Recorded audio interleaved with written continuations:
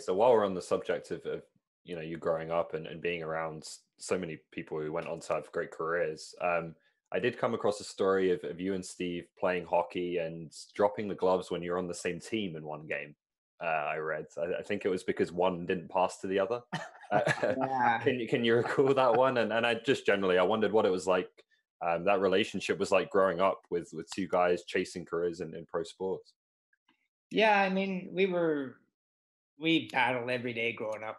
Just Yeah. we played whatever it was. We played every sport, and I think that was what our parents were like. Do you want to play hockey? You want to play lacrosse? We played everything. And the one thing that they did do was I often played up a year. So I started soccer year early. My dad was an ex-professional soccer player, so we were Mhm, playing since we mhm. could walk. So he had my brother's team. I played up a year, and I stayed with that team till I was 12, I think. And then we just added sports. I made do, let's go, let's play. But we were just so intense. We were always playing something and competing at something, all the way up till he went to university. So we just battled each other nonstop, and we just happened to be good at sports too. So we were Yeah. kind of the best in every sport almost, and we just battled each other in the backyard. We had a school behind us. We'd play basketball, soccer, baseball, whatever it was. Didn't always last too long because if it got to a fight, I ran off pretty quick because he's 5 inches taller. But yeah, it was fun though. We have a lot of great memories growing up. Yeah, your sister Joanne's a decent athlete as well, I understand. She's a very good athlete. Yeah, she was a Yeah. really good Lady basketball Vikes, right? player. Sorry. The Lady Vikes, right? Yeah, so she was a very good soccer player and basketball player, and she probably could have gone either way, but she just had a bit more passion for soccer and Yeah. played 5 years at UVic. She was a captain for three of them, I think, and had a great career.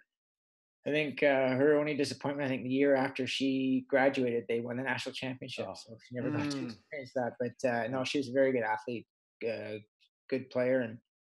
And yeah. Yeah.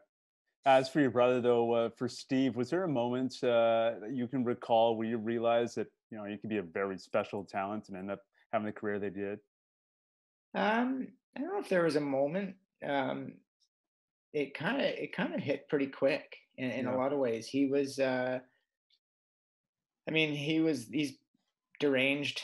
I don't know if that's the right word. He's, you know, the amount how hard he worked, Yeah. and I think all top, like you look at Ronaldo's, Messi's, they don't get there because they just good, right? Right. They work incredibly hard every day, day in, day out, um, and that's what he was like. He would spend hours in the rain, in the snow, in the backyard, even before he was in college, shooting Mhm. hoops. When he kind of chose basketball as a sport, so and he got to NBA, he kept working. He just had the same work ethic. He would just go practice in the morning, go to the gym in the afternoon, and shoot around. He was crazy almost to an extent, but that's how you have to beat it if you want to get to the top. And it was for us. It was amazing when he just made the All Star team. We flew everyone in. We flew our family from England. Flew immediate family. All went to Philly. Had a great weekend, and we never thought he'd get higher than that. To be honest, it was just Right. something that happened because he got in the right place, the right time, and